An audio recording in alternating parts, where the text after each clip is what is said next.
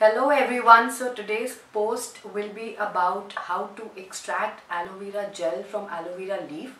This is a very easy DIY, and in this way you will be getting 100% natural aloe vera juice or gel, because I believe that the aloe vera gels out there in the market might be processed. They might have a little bit of preservative or some other chemical ingredient in them. So if you follow this tutorial, you will be able to extract 100% natural aloe vera juice. So let's get started with the tutorial.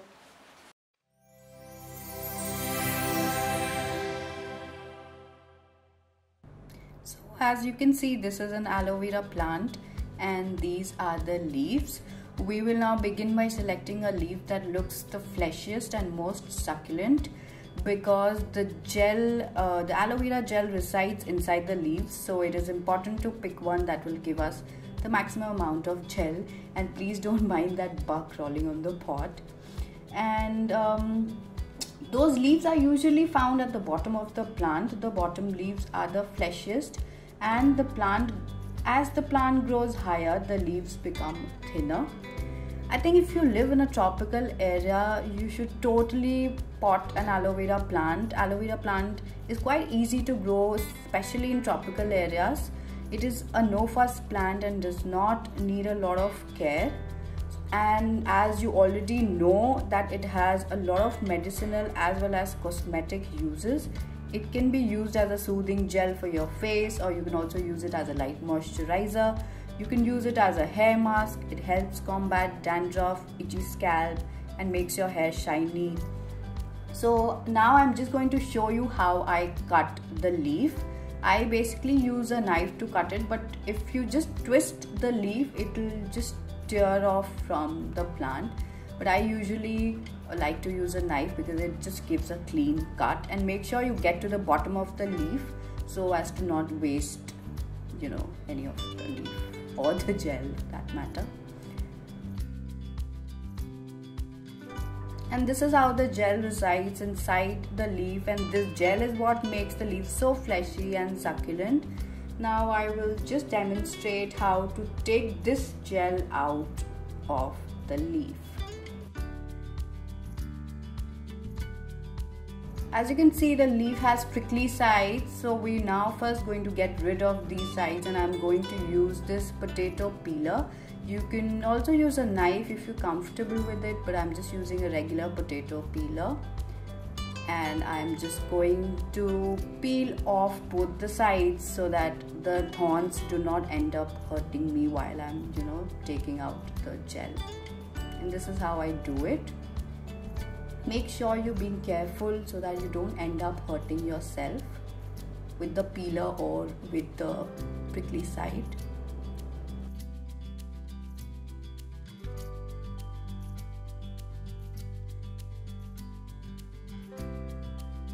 So now that the prickly sides are gone, I'm just going to wash this leaf because it has a little bit of soil and dirt sitting on it. So I'll be back after some time. So yes, now I've washed the leaf and I'm just going to cut it into 3 parts.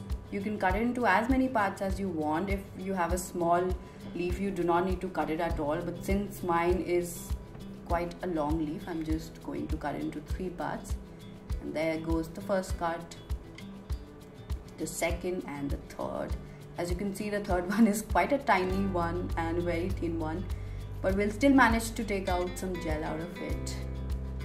And here comes the main part. If you look closely, you will see that the leaf has 2 sides to it. So I'm just going to peel off the inner layer, like the inner covering, like so.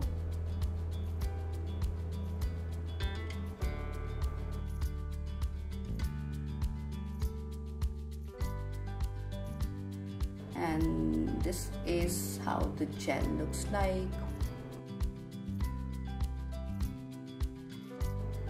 Now to remove it, I'm going to make few cuts with the help of this knife, just random cuts. And just going to scoop it out with the help of a spoon. See how easy it is to take out the gel this way. It just comes off very easily, and now I'm going to repeat the same process with the other two parts. Making cuts and then scooping out with the spoon really makes this process very easy.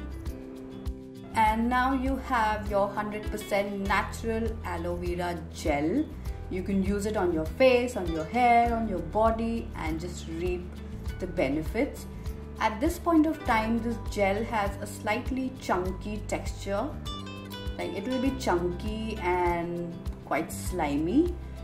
You can use it like this if you prefer, but if you want a more liquidy texture, like liquidy, you can totally grind it in a mixture grinder. Or what I like to do is I just use my fingers to break all the big chunks, and I will just show you how I do that. It is quite easy, and you don't have to get through the hassle of cleaning your mixer grinder. So I just do it with my fingers. And this is how I do it. I just break all the big chunks like so.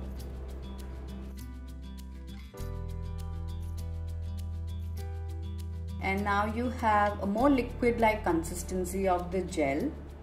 So guys, this marks the end of the video, and if you like this video, please give it a thumbs up, and I will see you guys very soon. Till then, take care and bye.